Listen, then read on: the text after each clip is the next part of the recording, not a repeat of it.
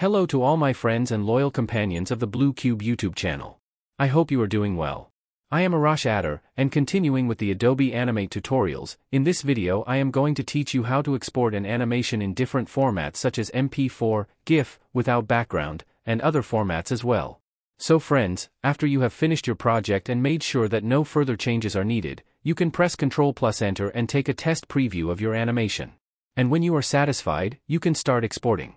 But as you see, when I take a preview of my work, I realize that there are some lines I had previously used as guides that still exist in the animation, or an image that I placed in this part, which I do not want to appear in the final export. Friends, pay attention, this is just a preview, which you can see with Ctrl Enter. Now I will close this. In order for this image you saw not to appear in the preview, I return to the timeline. You can see that when you press Ctrl Enter, you enter the output section and it shows you a preview. I go back again to the timeline. I come down here to where my image exists. You can see that although the layer is turned off here, and also the guide layer is turned off, still in the final export it appears. The only way that we can make sure this image does not appear in the final export and in fact does not get exported is to either delete it, or to come here, click on this folder-shaped icon, like this. After double-clicking, I come and choose the guide option for it so that this layer is recognized as a guide. Then I press OK. For this image layer as well, which was a guide, I come here, double-click on this folder, and also select it as a guide, and press OK. Now if I press Ctrl Enter and take a preview, you will see that in this way those images and pictures I did not want are no longer exported. OK, I will close this again and return to the timeline. The next point, friends, is the sound section. If your animation, like mine, has sound, or if your character is speaking, for this sound to be applied in the final export, you need to go and select its layer in the sound section. I also explained this in the previous lesson. Now in the Properties Frame section, you can see here that I currently have it set to stop, which means no sound is generated from the character. In the normal state, it is on Event, which shows the sound on the timeline. Let me play it.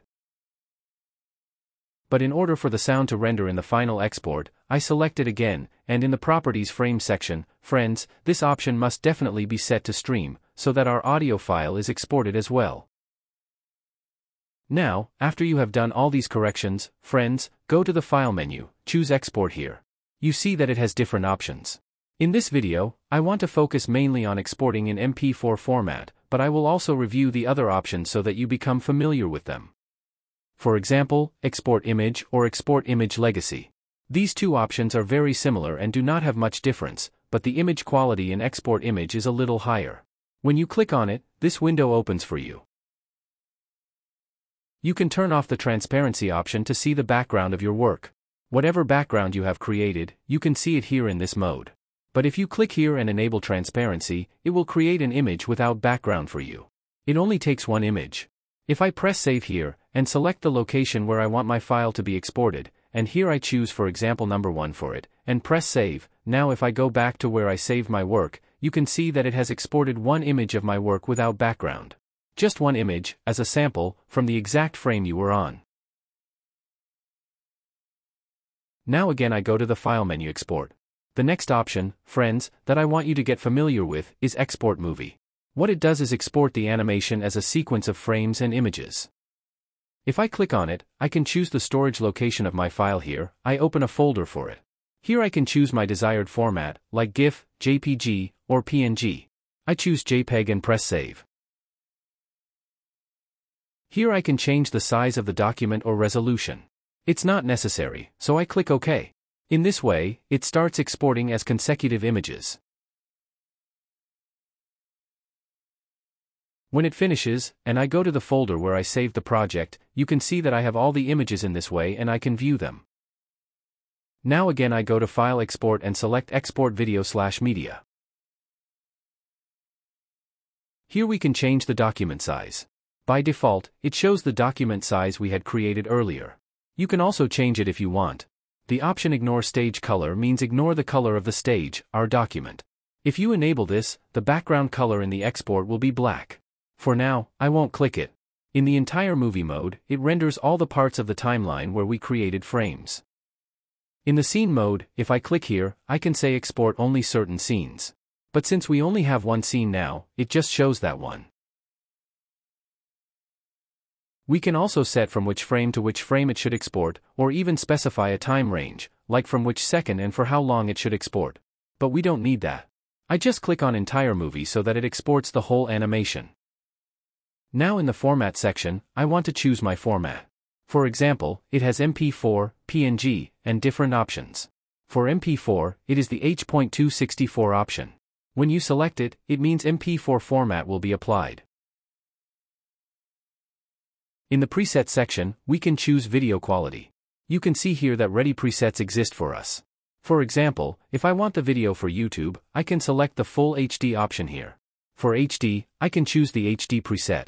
But normally, I recommend the high bitrate option here, which has very high quality. If we go a little lower, we can also select quality 1080 here. But since my document size is 1280 x 720 HD, for now I will select the high bitrate option. Here I choose where my file will be saved. I say, for example, in folder 2, and I choose a name for it. I name it 2 and press save. Now friends, for us to be able to press export, you must have Adobe Media Encoder installed on your system, so that it can export MP4 for us. If this option here is active, then we cannot change settings in Media Encoder, and it will export very quickly. I uncheck this, and then press export. Now you see that Adobe Media Encoder opens for us. Don't forget, your Media Encoder version must match your Adobe Animate version. For example, my Media Encoder is 2023 and my Adobe Animate is also 2023, so we can continue easily. Just click on this green button here and it will quickly export for us.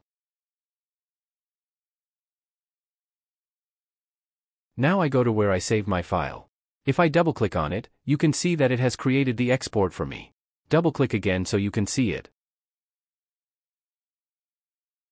So friends, in this way we export our animation in MP4 format.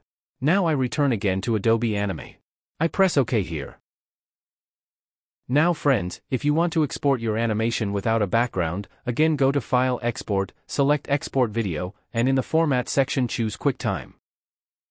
Then in the Preset section, scroll down and you can select the maximum bit depth plus alpha option, or 4444 plus alpha. When it has alpha, it exports without background. For example, I choose this one. And friends, make sure this option, Ignore Stage Color, is enabled as well, so that it ignores the stage color. Now again I take an export. Again I press the green button here so it renders. I return to the folder where my file is, and you can see that it has created the animation for me as a MOV file and without background.